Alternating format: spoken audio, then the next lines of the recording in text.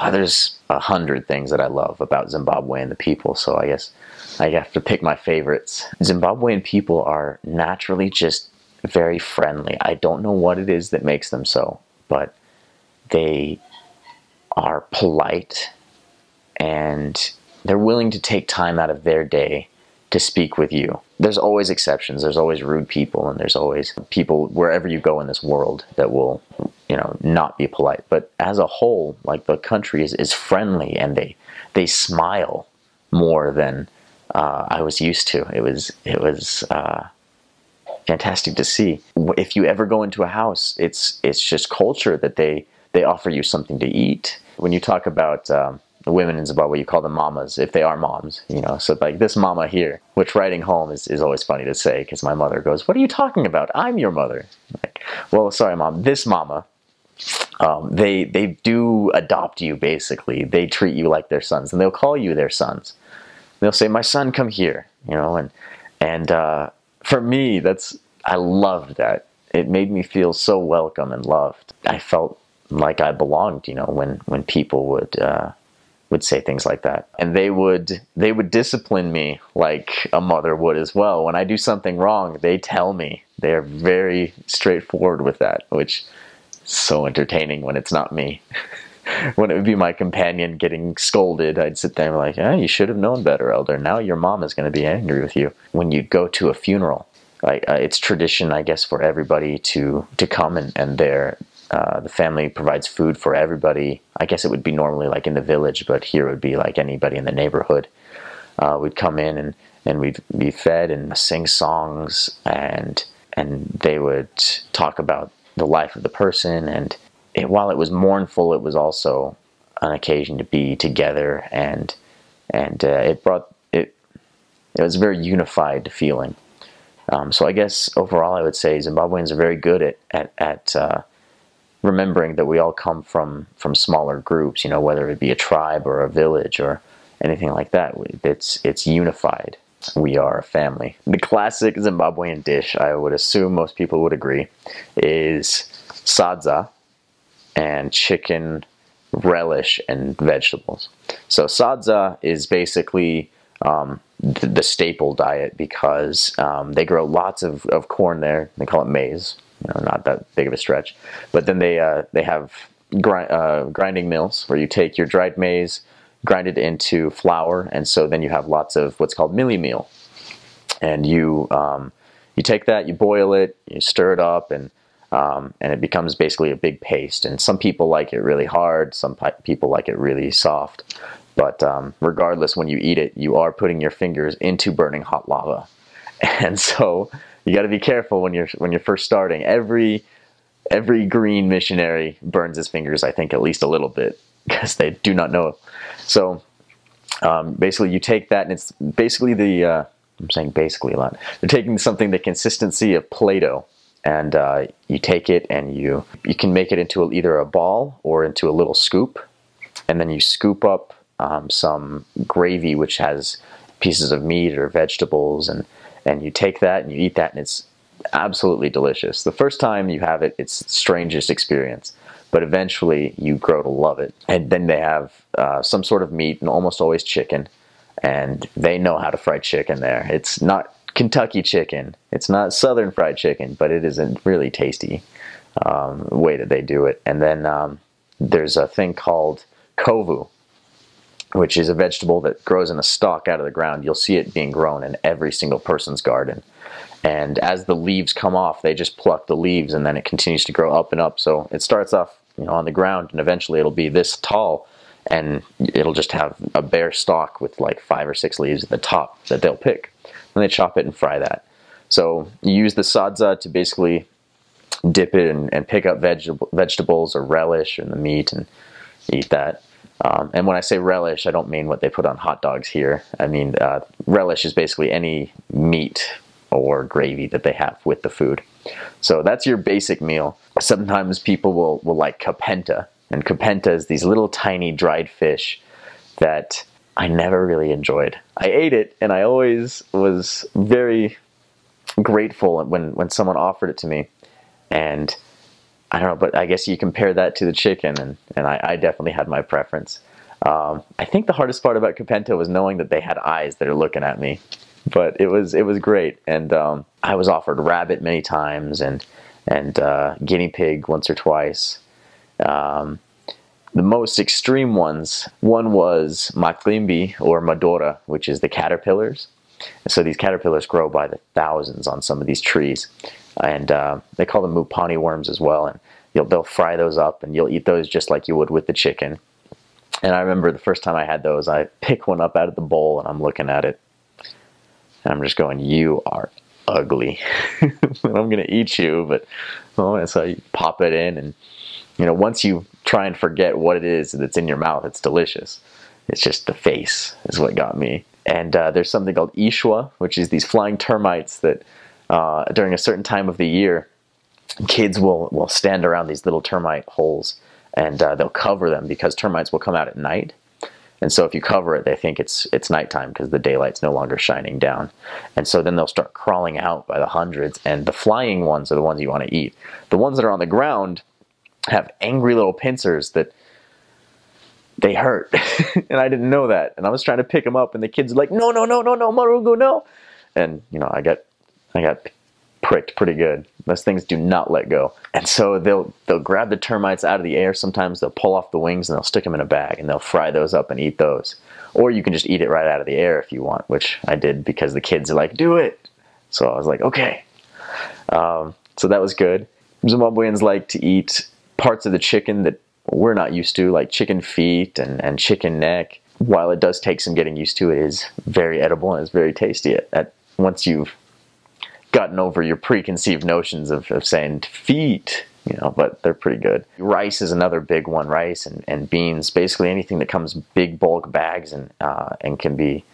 They come up with really creative ways to eat it as well. The biscuits there, the cookies they call biscuits, are you can buy really nice ones, and then you can buy the really bulk bags that are basically like just flavor on flour. And I actually bought those all the time because it was something I would just sit there and study with. The food now I'm really hungry.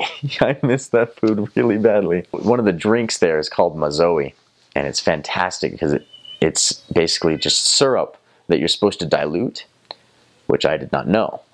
And so my companion's like, "Hey, pour yourself a glass of mazoe and pour me some as well." I went, "Sure." And I went to the kitchen, and I'm brand new. Pour us both a glass, and go back in, and he grabs it, and he looks at it, and he knows what I just did. And he just looks at me, and he watches me as I take it, and I take a sip, and 5 times the amount of concentration that I should be getting of sugar, and my brain just exploded, and I spit it out. I'm like, whew. I swear I could smell colors at that point.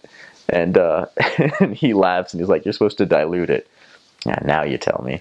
But occasionally you'll start craving that stuff once again. So it's good. I miss the Zimbabwean food a lot. Getting food is pretty cool because lots of people are entrepreneurs, and so they'll have little stands outside their houses or on the street somewhere. So if you ever need fresh tomatoes or fresh vegetables, they're right there. Like a lot of the time we'll just poke our head out the window to a little kid that knows us, and we're like, "Hey," and we'll give them $1, like, "Go get us some tomatoes," and they'll run and they'll grab you some tomatoes and they'll bring them back because kids are used to their moms having them do that all the time. So it's really fun. You feel really important. Like, "Hey kid, little one," and they're like, "Yes," and they run and they get you something, and then if you're nice, you'll give them a sweet or something like that. So living in Zimbabwe, one of the places I lived for about 7 months was in what used to be the servants' quarters of a much bigger house. So we lived in the little side apartments, kind of like a shack on the outskirts. So it had like a small bathroom, and it had a kitchen and a bedroom, and that's all you need. The flooring there, carpets are not that popular just because vacuums aren't that big of a thing there. Electricity and water will come and go very frequently, and so you can't really rely on that. So most of the time people just sweep, and so carpets aren't really that common of a thing. So what they'll do is they'll apply this stuff called Cobra, which is like kind of a floor wax that if you sit on it too soon after applying it, you will get a nice red streaks on your pants that I laughed at my companion several times when he was new, because he didn't know better. Because water and electricity come and go, most of us would store bottles of water all around the house, so that if water goes for a few days, then we'd still be able to drink. We'd probably do really poor excuses of bucket baths. Although bucket baths can be the best. If you have water but you don't have electricity, you take the cold water and you put it you boil some of it on the gas stoves that we had, and then you pour it in with some cold water, so you make it nice and a good temperature for you, and then you just go into the shower, you get a cup, and you just splash it on yourself, rinse it out. It's actually not nearly as bad as I was thinking it was going to be. I thought about that going, man, I've been spoiled with my showers at home. Like my nice big water heater, and then transportation, like into your area or into town, they have these things called convies. And it's basically like, I think of the equivalent of a VW bus, like you'll have the hippies used to have here in like the 60s and whatnot, or my dad used to have. And you fit 25 to maybe 28 people, you cram them into one of those vans. And there it's interesting because you've got like 4 to a row that's maybe like that wide. And so if you're getting in there and then you see this large person come in, you go, uh-oh, it's gonna get tight in here real quick. If you're claustrophobic, it takes a little while to get used to, and if otherwise, it's a ton of fun. And the combi drivers will just drive around and they'll be yelling what their destination is. So they'll be like, "Towny town, town." And so you'll wave them in, and they'll come and they'll pick you up, and you give them the money for how far I guess you're gonna go, and then you'll jump in there, and it's really competitive. And then you'll go in there, and there's just this hub of hundreds of these bands, just all yelling, saying, "This is going to Mtumbani and Soxile, Bulawayo." So it was really cool. Hard part about that is when you go shopping, and then you have to take all your food, and you basically you can't buy too much at a time because you have to transport that back on the combi where there's already no room, and take that all the way back to your apartment. Then they use American dollars there now. With inflation and everything that went, Zimbabwe had a hard time with currency for a while. So now they use American dollars and South African rand. And basically, they'll use pula from Botswana or anything that they know what the exchange rate is, and you can use that for money. But because bills are a lot easier to transport than coins, because those are really heavy, you don't really get change very often unless it's in South African rand. So a lot of the time you'll buy something and then you'll get lollipops or candy in change. So you always have a few lollipops in your backpack. If you're ever buying something on the market, you have to barter down, because you have to realize they're working in a marketplace. They know they're gonna try and get what they can. I bought something one time, and my companion looked at me and he just goes, "You paid about 4 times what you should have paid for that." Bummer.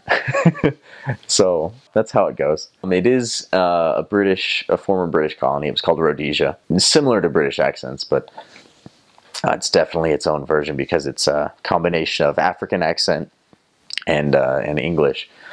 And so let's see if I can still do this. It would, when I would meet people, they're like, "Elder, how are you today?" I'm like, "Oh, I'm fine, sister. How are you?"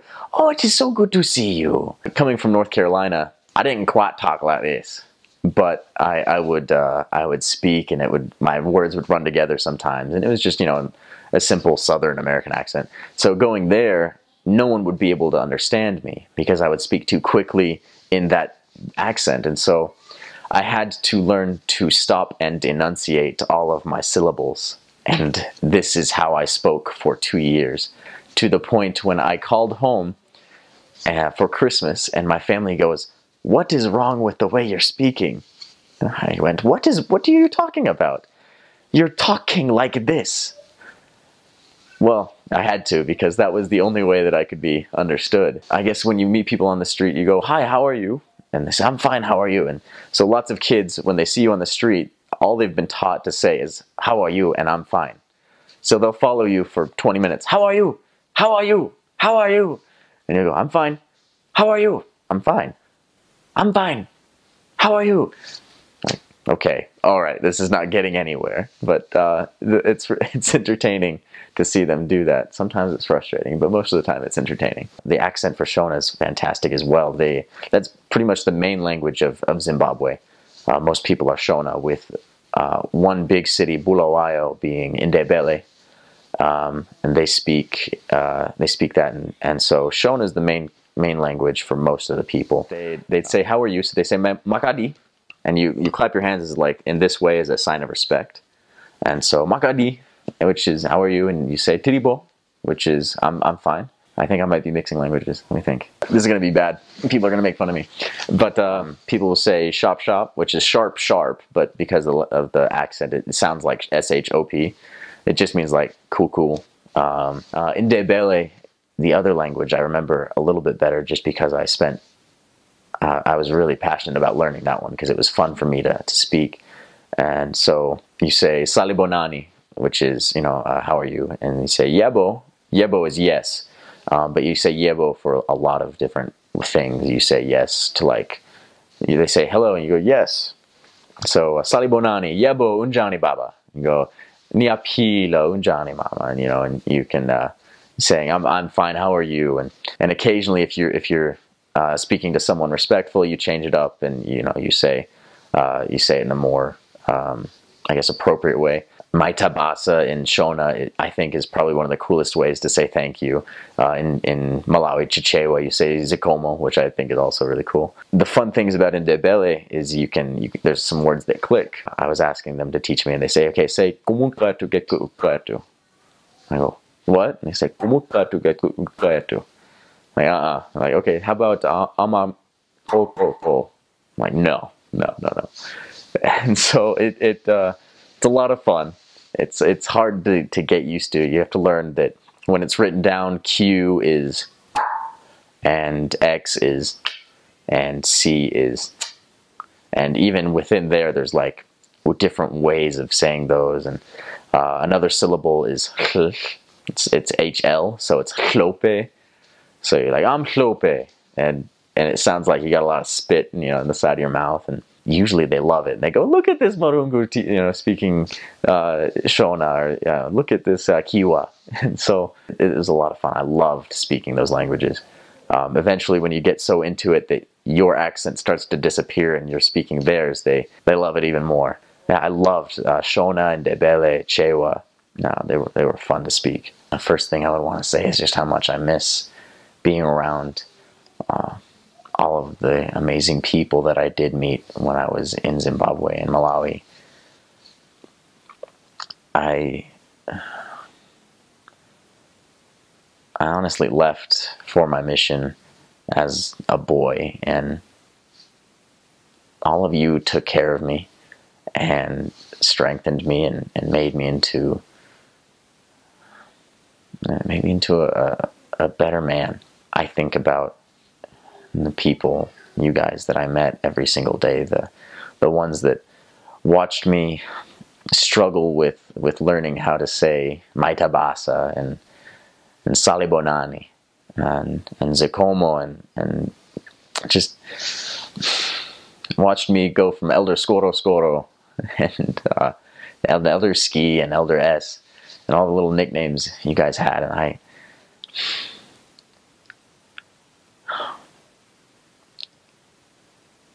I love you guys so much, and I think about you and I pray about you often. I pray that one day soon I'll be able to come back and see how you're doing in your lives. But until then, I just have to hope that my information from Facebook and